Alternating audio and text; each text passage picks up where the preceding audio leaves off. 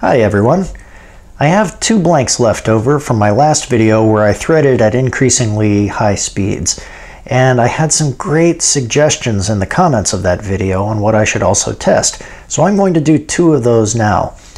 The first question came from Tom Scranton, and he asked, would tailstock center support help reduce the chatter at the lower SFM? That's a fantastic idea. Let's go ahead and try that. I'll put a center hole in here and get set up with my thread relief, all that stuff. The other question came from Jonathan Hendry. He asked, what if you do the thread at a slow speed but do the last couple of passes at high RPM? Another fantastic suggestion. So I'm going to do both of those. I'd also like to point out that I now have an Instagram page, so if any of you guys do that, feel free to go over there, give me a follow. It's a great way to message me directly, and then I can respond to you privately rather than just down in the comments. Anyway, let's get started. First up is Tom's suggestion.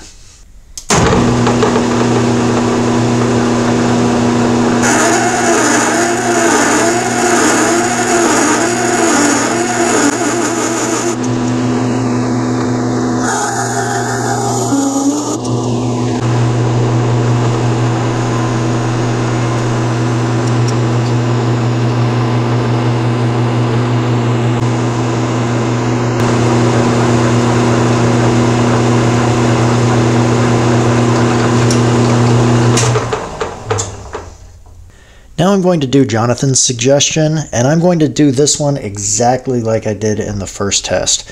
No center support, and I'm going to do this at 75 RPM first because that's the corresponding back gear to 410. And I figure if I'm going to do this at high speed again, I might as well do it at the highest speed that I did it before. That'll show the best results because 75 RPM's results still had lots of chatter, 410's did not. Let's see what we can do.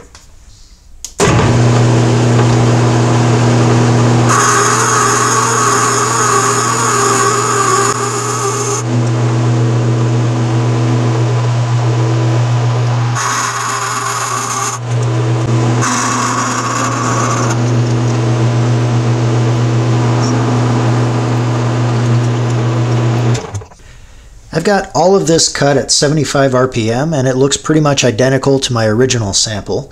So now I've got it taken out of back gear and it's back at 410 RPM. Now I'm going to do another suggestion that came from Reddit user Altruistic Ad 2017. He asked, why didn't I just engage the half nuts with the lathe stopped?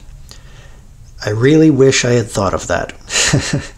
So that's what I'm going to do now. My half nuts are actually already engaged. All I need to do is turn on the machine and it's going to start feeding. Then I'll stop it at the thread relief and I'll do the exact same pass pattern that I did on my other samples.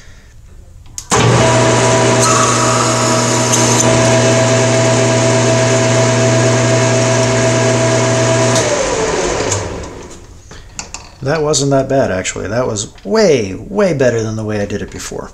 Thanks, Altruistic Ad 2017.